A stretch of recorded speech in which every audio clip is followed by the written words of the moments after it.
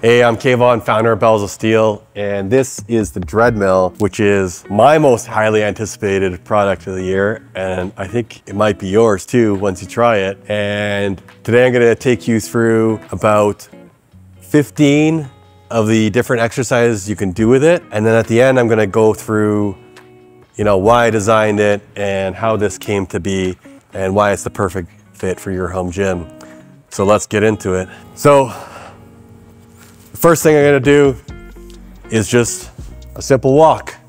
And what I like about this style of treadmill, this is a flywheel drive, as opposed to like a motorized treadmill or even the curved treadmills that we sell. So it kind of gives you a little bit of the best of both the worlds. So a little bit less expensive than the curve, but you still actually have to move that belt yourself. There's no motor on it, so you're using your body to move that. And on the Dreadmill, you actually have different levels of resistance. So if you want to go for, a harder incline walk, then you can crank this all the way down to like an 8 resistance and just really lean into it. I have always been of the opinion that incline walking is the best kind of, I won't say conditioning, but like exercise that you can do. I remember reading the bodybuilding magazines when I was young, and they'd always say bodybuilders that want to do incline walking when they're getting ready for a show because it preserves the most muscle and burn the most fat. You got to spend more time doing it, but it's like the best of the best. So this also has like 3 incline options. It's not a super steep incline, but it's something. All right, and then what's also nice about the flywheel itself, because you're having to push that like resistance, it's really good for like other drills, like backwards walking, even sideways walking. So I'll show you right now what that looks like. And then also future-proofing this, we're working on a vest right now where you'll be able to like hook resistance bands onto it, which anyone who's ever played a field sport, your coaches often love doing kind of step drills with resistance bands on them. Right now you can hook this onto our belt, our belt squat belt, which I can show you in a bit, but yeah. It's nice having the resistance and being able to do like a backwards walk. It just like gives your legs just super good burner at the end of the workout, or even like a warm up, and a little more technical, As you get older, it's important to do these kind of different things like backwards walking or getting up off of a floor, just keeping yourself a little more agile, a little more mobile. And then when you're younger, getting ready for sports, stuff like this is integral as well. And I like doing it because, get a little boring just walking on a treadmill all the time. Let's mix it up. I'm easily distracted. Next, I'm gonna get into sled functionality on this. This doubles as kind of like a mock sled push. And in my early days of training, sled pushes, and this is like before sled pushes were really a thing. It was hard to get one, but when I did get one, I did a ton of sled pushing. It's really good for your body. When you think strength and conditioning, the conditioning side of it, I always think sled pushes and carries. Those are like or sled drags. Sled drags, pushes, carries. Those are like the conditioning of strength and conditioning to me, the most integral kind of things. So this, you're in a home gym. I'm always trying to design stuff for home gyms first, right? So Bells of Steel, yeah, we sell the gyms, we sell the light commercial gyms, sell the military, police, all that. But my focus whenever I'm designing something is always on the home gym community. And something I always miss in my gym is those sled pushes and those carries. So I'll give you a quick demo. Hopefully my glasses don't fall off. So yeah, just pop your shoulders down. And there's even a little hanger here, put your phone. You could do a nice long sled push. Watch a little show. Watch some Sopranos. Now the resistance you're gonna get on here compared to say like an actual push sled, not as much. And the same goes for the carries, which I'm gonna show you next. But you can add some resistance with bands, maybe even a cable tower if you want to get really creative. Maybe I'll do that today, we'll see. But it gets you most of the way there, and it gets you a good conditioning workout that you couldn't otherwise do in your home gym. But again, like I said, with the sled push, to me carries are that other essential part of conditioning. And again, I'm always thinking of the home gym community when I'm doing this stuff. And like, you can't really do great carries in your home gym.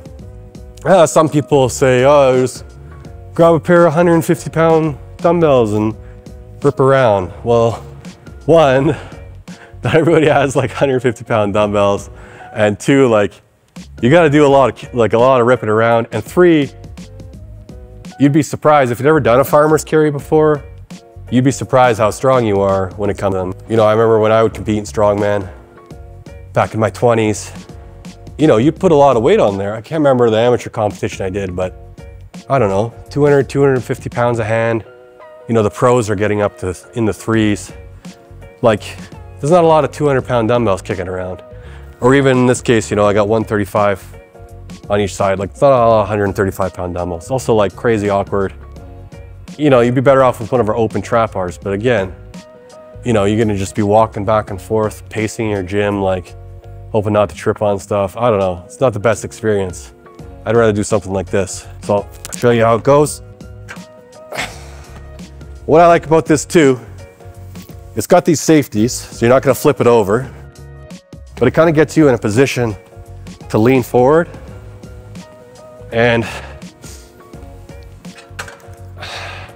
whenever I was being coached by my old strongman coach, he'd always try to get us to grip it a little further back. So we'd lean forward a bit, because the first thing that's gonna happen in a farmer's carry competition is your grip's gonna go. So the faster you go, the better you're gonna do. Maybe that's not sage advice for these days, when maybe if you have a 350-pound carry, that's not great, but that's what we always do, is kind of cheat the handle back, push ourselves forward. It's a great mimic for that. The next stuff I'm gonna get into is like the secondary design of this. So the primary design is obviously the treadmill itself, the sled, the farmer's carry. But that alone is kind of like a bit limited, right? Like, I'm always thinking, how do I get the most square footage out of somebody's gym?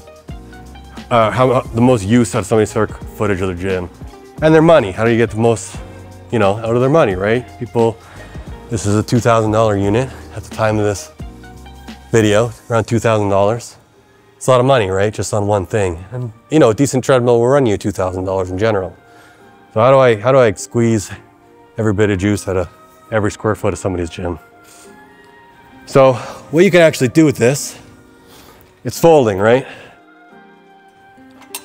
So the folding not only saves you a bit of space when it's not in use, with the arms, it's not a ton of space, but what it actually does is it creates like a lever arm station, which is something you wouldn't really think about when just looking at this. Let me show you the incline functionality here too. This is how the incline works. It's not that big of a difference, but it's something. You can just pull on the bar and adjust it however you want it. And then the folding mechanism, it's like a pneumatic arm. It's locked in, and then you drop it. Oops. And it kind of slow, it's like goes down slowly. So, you know, you gotta drop that on your big toe and break it. So yeah, you got that folded up and you've kind of created this lever arm station. And there's a couple products that we sell that have been really interesting to see how like the community uses them, like all those tinkerers out there. And that's a big part of my design too, is I'm a big tinkerer. I think it makes the workouts more fun, especially as you get like, yeah, I've been lifting weights since I was 12, 38 now, 37, I don't remember. And you know, I used to just like iron, you know, dumbbells, barbells, that's it. That's the purest form of weightlifting. Or even, I guess, body weight would be. But as I get older, it's kind of like a little bit boring, and I like to mix it up and do cool things, you know, and I'd be able to like have an entertaining workout, not just like crushing barbells so I can get my deadlift up to 600 pounds. A lot of the time these days too, I'm chasing a pump, right?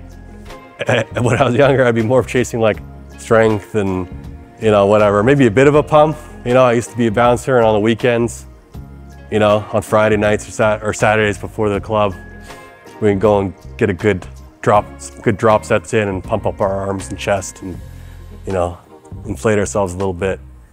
So I find myself these days chasing that pump more than I am necessarily trying to increase my deadlift or my squat or bench or whatever. Just chasing that pump, that feeling.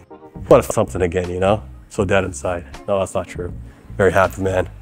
And I find that Smith machines, like these lever style machines, like fixed pathways, I do find I can get really great, or cable machines, I do find that I can get to that pump easier and faster, and it feels nicer. Anyway, so if you're a tinkerer like me, you're gonna love this part. So I'm gonna kind of show you in order of like goodness. Like I'm gonna show you a litany of exercises you can do, and some of them are gonna be better than others as far as like feel and quality goes. So I'll start with the ones that I feel are actually better than their counters, like a dumbbell or a barbell or a Smith even. And then I'll kind of work back into ones that like you can get adventurous with, but like maybe you're pushing the limit of like, you know, just go get a dumbbell, don't do that. But anyways, we're gonna get into that. I'm gonna do a little setup and you'll see me in the jump kit in about a minute. Welcome back. So you can see I put the treadmill up and I got myself a buzzsaw bench, and I'm gonna show you probably my favorite movement so far, which is the decline press. I haven't done a lot of decline press over the years because it's always like, it's extremely awkward and kind of dangerous. I don't know if you've done them at home, but you know, if you do it with like a decline, with like dumbbells, even on your blitz, on your buzzsaw, which has a leg, I don't have the leg hook on this one, which I should right now, but you sit back and you throw the dumbbells back on you and start pressing. It's not a great user experience, if you will. So that's why I actually like this version of it better, is because it's fixed and you kind of just lie down, and well, I'm gonna show you right now. So you lie down, you can get under it nicely. And now these arms are a bit wide to be doing like, you know, perfectly comfortable presses and rows with, but I get a great squeeze here. Working out on this last night, coming up with a whole bunch of exercises for you guys, so I'm pretty sore today, and I think some wide grip is, you know, great to work in, and you can get a really great depth with it too, and you got that safety element taken care of. So I'd say out of everything, the decline is probably the most practical and actually superior to doing a decline with like a dumbbell or a barbell. I've never done a decline on like an actual machine, because I don't think a lot of gyms would spring for that. It's a little much. I'm gonna show you now one row variation. And when my brother and I were working out on this last night, this was his favorite. He liked it without the bench better, but I'm gonna show it with the bench. And so I'll just talk as I go through. Oh, so that's something I can show you while I'm doing this that you haven't seen yet, is the J cups on here. So these are actually adjustable J cups. So you can put them down, actually, but for the row, I'm gonna actually take them right off and get down, right down. Do it on the other side. And then just while I'm down here, moving stuff around, I'll show you these safety spotters. So these are actually spotters to prevent you from, while you're walking, if you're leaning too far forward, to prevent the arm from actually flipping over. But when you're using it as a lever arm, and you want some more range of motion, you just got to make sure that you have a pair of our trusty collars on, and then you can actually get a much better range of motion depending on the exercise you're doing. Let me just take that out. So screws out. Put that back in, so we'll lose that screw. And now I don't recommend you go flipping around. You know, it's still not the safest thing to do, but if you want some more range of motion, throw a pair of collars on, squeeze them down. And I guess this is a testament to the magnetic collars in general, but you could even go right upside down. Not that I recommend that. Now you should have those safeties in while you're doing the walking, so you don't get too far forward, and it's also like a resistance thing too. Like if you get them too high up, it kind of changes the dynamic. But yeah, anyway, so let's jump into the row.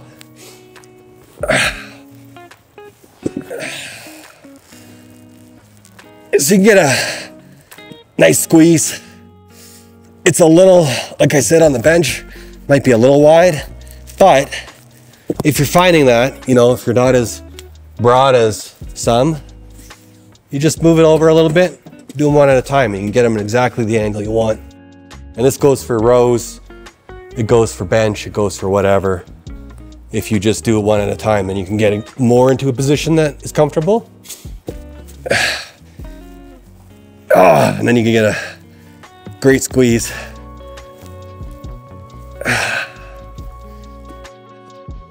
And get that blood, get that pump. Always chasing that pump. So those are a couple of my favorite with the bench. I'm gonna take this bench right back. I'm gonna show you the rest of my favorites, which are mostly without the bench. See you in a second. So we're back, taking that bench back out. And now I'm gonna show you some more movements, mostly legs, that you can do. So I'm gonna start off with a split squat. I don't know if the right term is split squat or lunge. I think lunges are when you actually step out, and split squats are when you're fixed. So, now, if you need a better range of motion, you can take these cups right off, right? But I put them in because I don't want to bend down so far. And I know a big part of lunges are like working on your single leg stability and whatever, but sometimes I just want to be able to work out and not be tipping over, and you know, could throw a bit more weight on.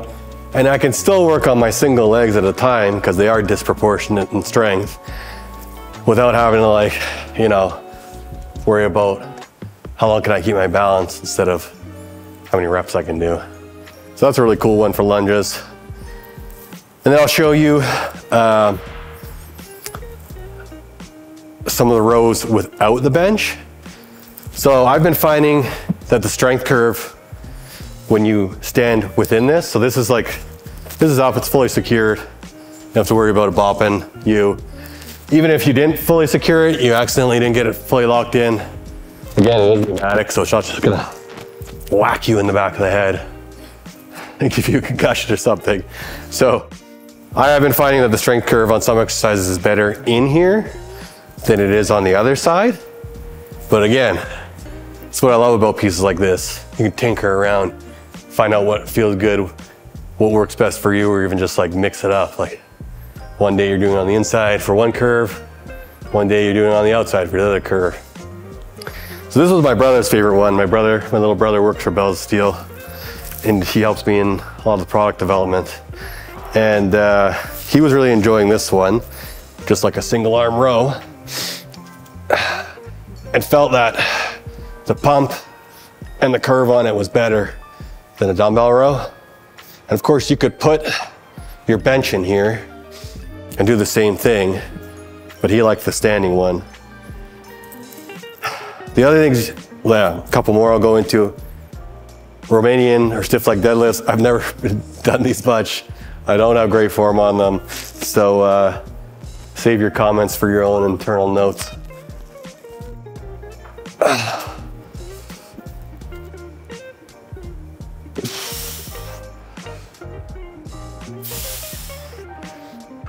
Again, I really like that fixed curve, right? Like of the lever arm, you know, kind of like you normally have when you go to a commercial gym and you get to use those big, whatever, hammer strength machines that are plate loaded, but on a set curve. And I do really enjoy it just for being able to crank out more reps and get a better pump and not have to worry as much about like the stability and form of free weights.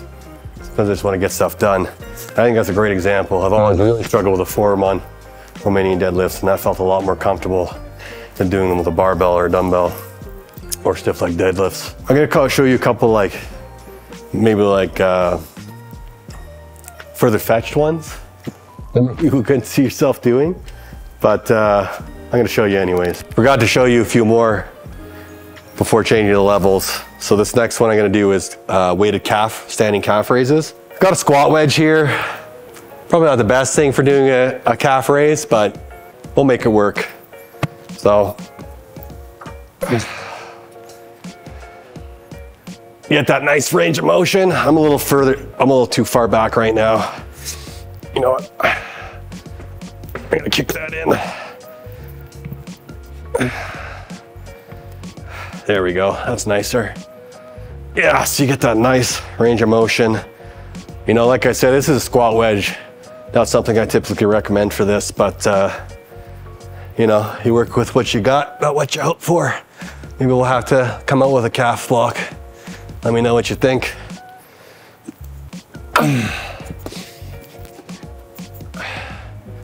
Now I only got one plate on here, just so I can get through these exercises and still actually talk to you. The next thing I'm gonna do is shrugs. So what I was talking earlier about the weight capacity of this, that weight capacity applies to the treadmill. That's what you gotta worry about.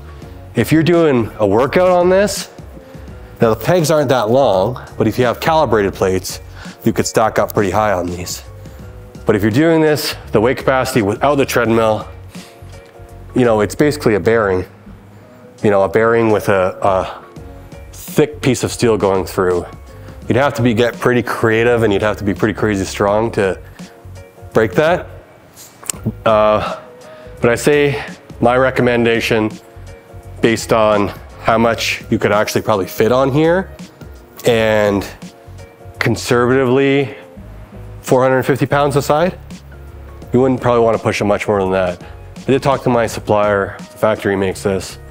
He said probably closer to 300 kgs, 660 a side. But let's dial it back a little bit. Let's keep it a little safer and maybe go for like a 450 pound each side. So when would you ever want to do that? Well, maybe when you were doing shrugs. So I'm gonna do some shrugs right now. Again, you can do it from the inside, you can do it from the outside. I'm gonna do these from the outside. I feel like it would work better. But again, this is your Lego piece.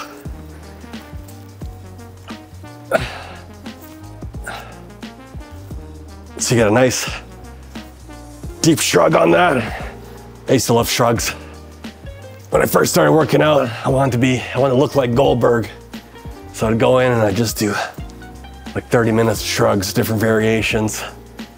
But it built up a nice big yoke that's been with me the rest of my life, which is compensated for not having abs. Yeah. Next one I'm gonna try with I think this should be a good height for it. We'll do a little seated shoulder press. This is a pretty uncommon exercises, not something you typically do in a gym, definitely more advanced. Something I used to see more in the kettlebell world, you know, when we do like a goblet press, or they do a press like this. I'll say they do kettlebells too. You do a press like this where you'd be fully kind of sprawled out like this, and you'd single press while sitting to, like, you know, engage your core more and build more body awareness and all that jazz. So I'm gonna do that right now with this. I think I could probably set these a bit higher, start from here, but I wanna keep the flow the video going. But just a reminder, you do have 5 different heights on here. But I got pretty lightweight on here, so.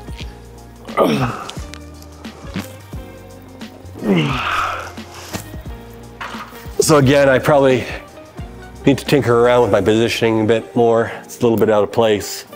But we don't got time for that right now.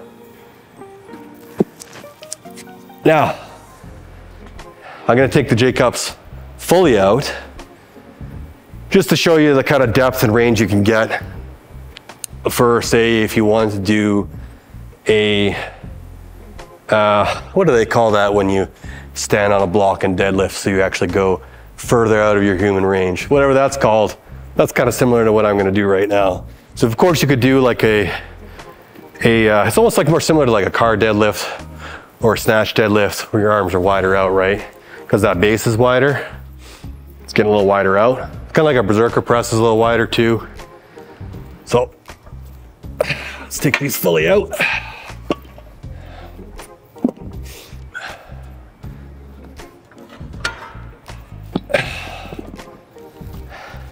Let's try it this way. Wow. So you can get that pretty big range of motion on here for your deadlifts, kind of hex bar style deadlifts.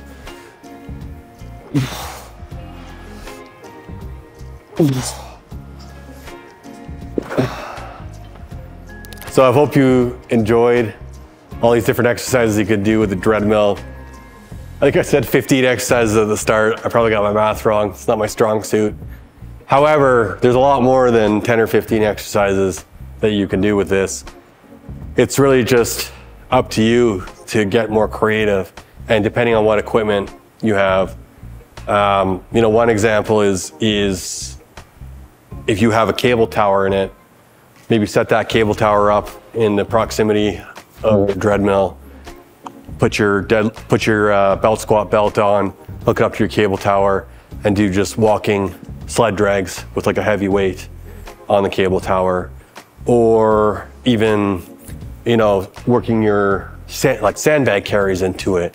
Or even just doing a whole variety of other lever arm exercises that you discover. Or even, you know, getting creative with bands and integrating bands into it. Maybe doing like a, you know, a highly volatile band press with it. So I think the sky's the limit. And much like the cable tower, which since it's been out in the community, I've seen like crazy creativity. Same with the lever arms. And not only have we seen creativity, I've actually been seeing like Etsy sellers and people on Instagram creating a little side business for themselves, selling these like cool, wacky accessories for, you know, the cable tower that we're not currently carrying, or maybe never will, because it's like pretty niche, but they are able to cook that up and come up with some pretty cool ideas. So I think in a year's time, you're going to be seeing that kind of same creativity with the Dreadmill once it gets out into the world. And like I said, I think this is my favorite product that I've released ever. It's a big statement, but it's up there. And I hope you love it as much as I do. And you can buy yours in the link below. And once you get it, let the gains begin. Hey folks, Kayvon here, founder of Bells of Steel. I hope you loved that video. Be sure to smash that like button and leave a comment below. And if you want any of the awesome home gym equipment you saw in this video, be sure to follow the links in the description and let the gains begin.